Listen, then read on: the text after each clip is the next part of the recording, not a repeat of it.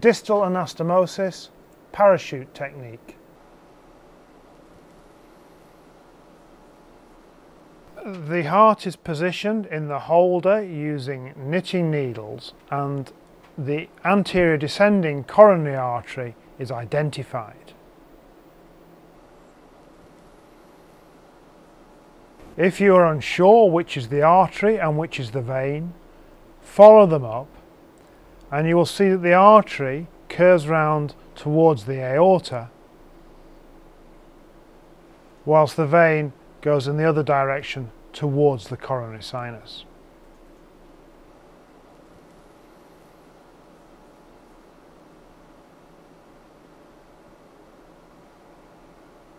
For this anastomosis we shall be using pig ureter, and we will prepare this by cutting it obliquely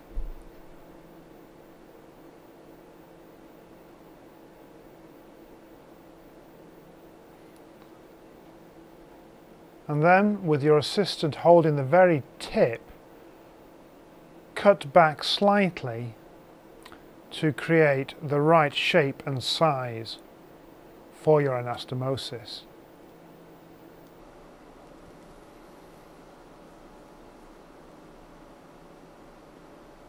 To perform the arteriotomy, apply traction with some fine forceps and ask your assistant to provide counter traction.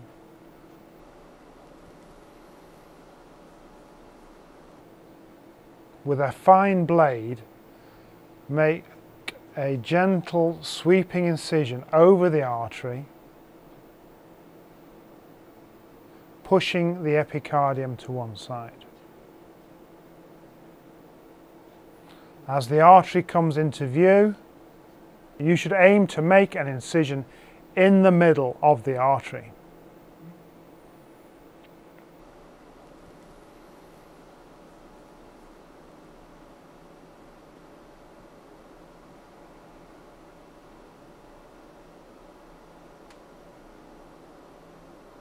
The incision is then extended with both forward and backward cutting coronary scissors.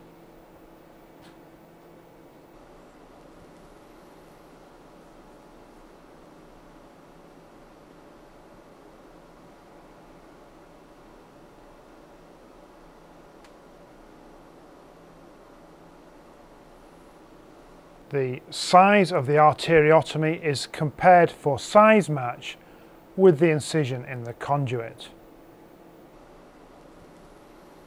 It is estimated that the incision in the conduit should be approximately 1 1/3 times the length of the arteriotomy. There are many ways of performing a parachuted anastomosis. The technique we are about to show uses 3 heel stitches and continues with the same needle along the anastomosis. If you have been demonstrated or are familiar with other techniques, then please feel free to use them. Using a double-armed 6/0 or 7/0 Prolene, insert your first suture just to the right of the heel of the conduit.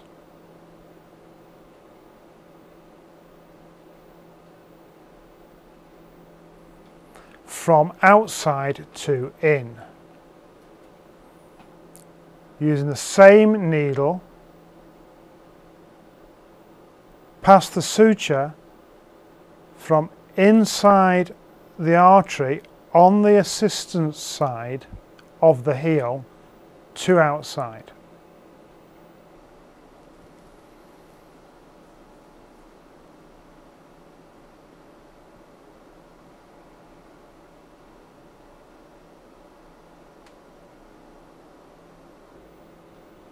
The next stitch goes directly through the heel of the conduit. Traction from your assistant helps demonstrate this to you. The suture then passes through the heel of the arteriotomy and back up through the conduit.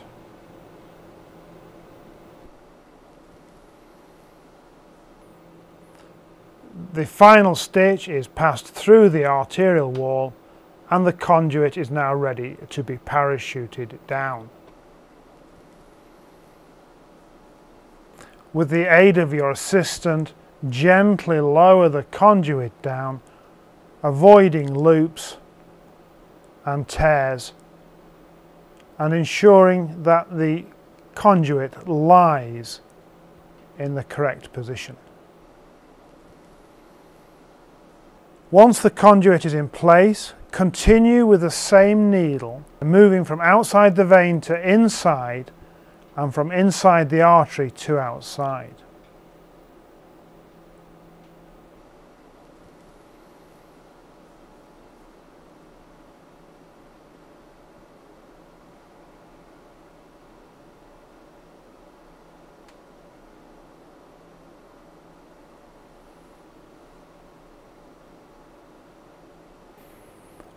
As you move along the wall of the anastomosis, you may find it suitable to pick up both the conduit and the arterial wall in one pass.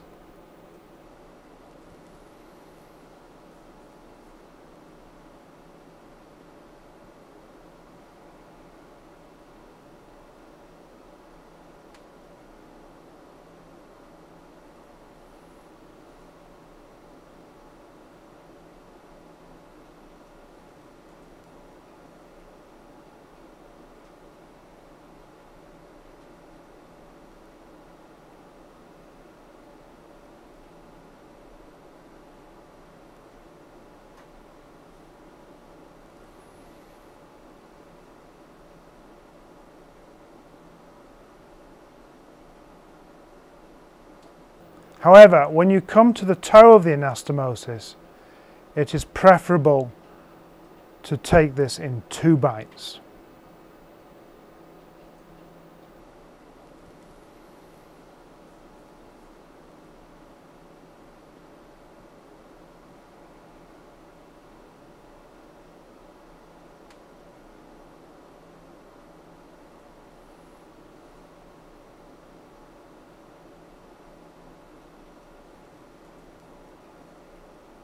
The suture in the toe of the anastomosis is often best placed using a backhand suture, and needless to say, has to be placed with utmost accuracy.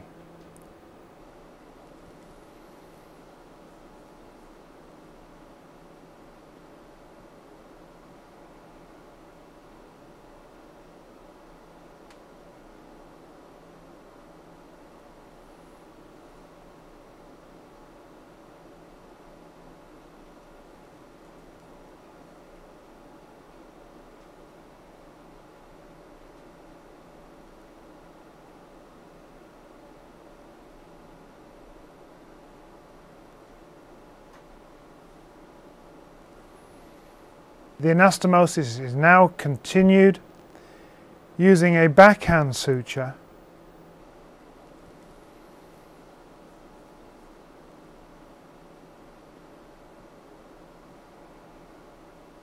Turn the anastomosis towards yourself, and with gentle traction you will be able to continue the anastomosis towards your starting point.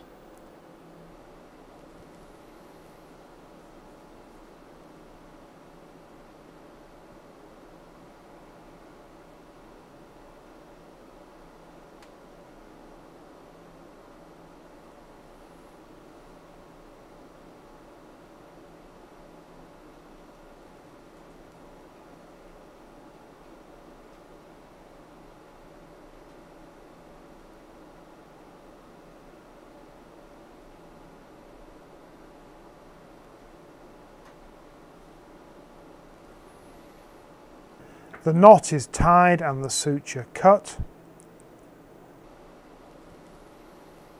The external appearance of the anastomosis is checked. There should be no dog ears or other unsatisfactory features, and there should be good suture spacing and depth. Injection of a dye can be used to confirm patency and absence of leaks. Internal probing of the graft following transection confirms a widely patent lumen in both directions.